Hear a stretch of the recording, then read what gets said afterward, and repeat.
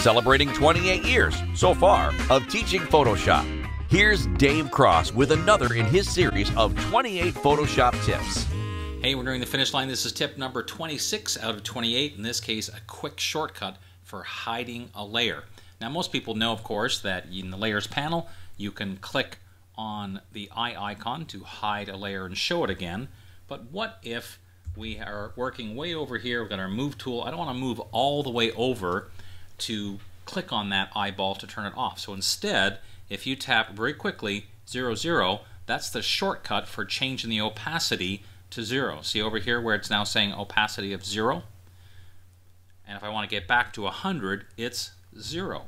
So as a quick way to turn a layer visibility on and off, 0, 0 to hide, 0 to show. Just make sure you have a non-painting tool like the Move tool selected, and of course the correct layer active, but then 0, 0 and 0. It takes a bit of getting used to because that 0, 0 for 0 and 0 for 100 is a bit of a tongue twister, but it's a great way to very quickly hide and show a layer without having to go and click on that eye icon. Make sure to check in again for another quick tip on using Photoshop.